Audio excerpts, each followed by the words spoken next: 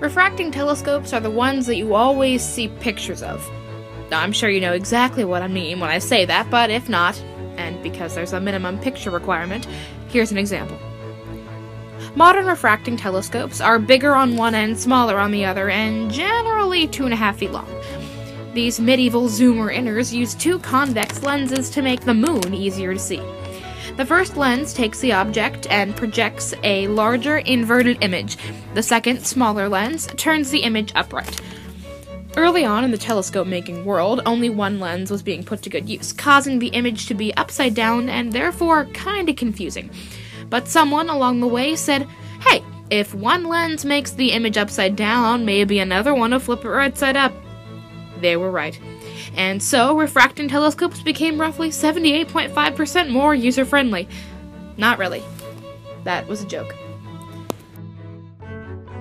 For argument's sake, and also for lack of a better option, that this roll of foil is a refracting telescope, but morphed with a funnel of sorts, so it gets bigger on one end.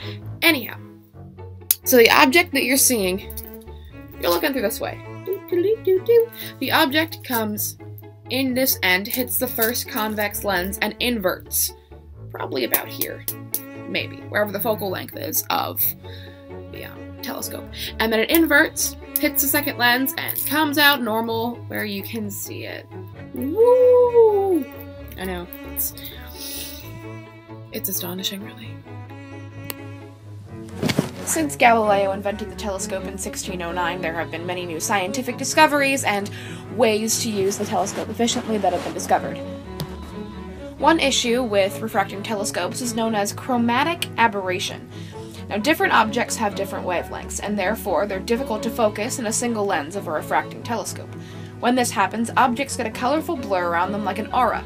This blur is referred to as chromatic aberration. In order to correct this, the second lens was placed behind the main objective lens and causes all of the wavelengths to focus at the same point. This lens is known as the achromatic refracting lens. And the achromatic refracting lens was invented by John Dahland in 1758.